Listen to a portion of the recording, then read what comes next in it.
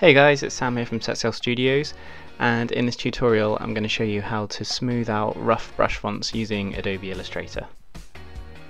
So select the type tool and then click anywhere in the document and type out your text. I'm going to use our font November Starlight for this.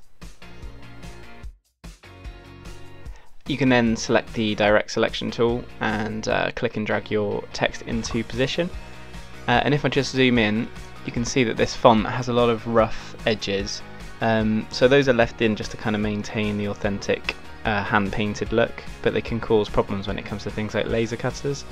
So I'm going to show you how you can smooth that out. So if you head to Object and choose Rasterize and then click OK, and then head to Window and select Image Trace.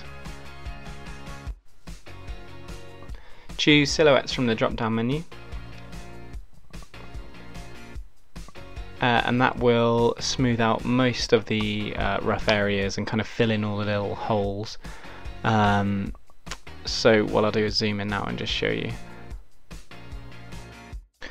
So you can see here it's much smoother than the original text, but it does leave a few jagged areas left over, which I'll show you how you can remove. Head to Object and select Expand, and then click OK. So now if you use the direct selection tool and click on any part of the text and then go to select same fill color.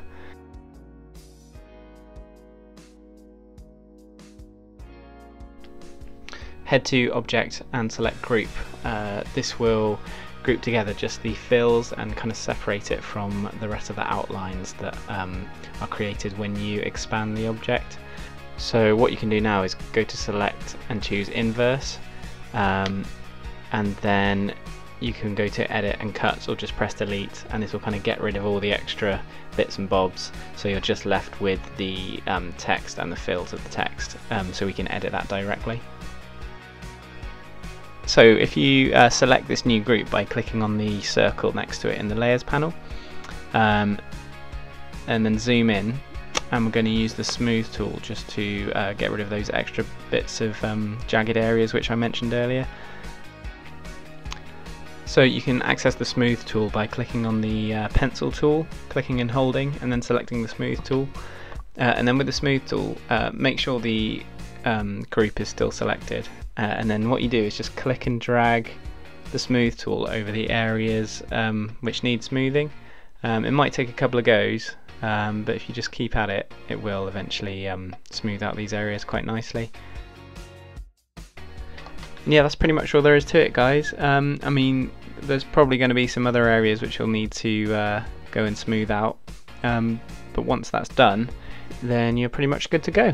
So yeah, I hope that helps, guys, and if you have any questions or anything, please feel free to comment or drop me an email at sam@setsailstudios.com, and I will see you on the next video.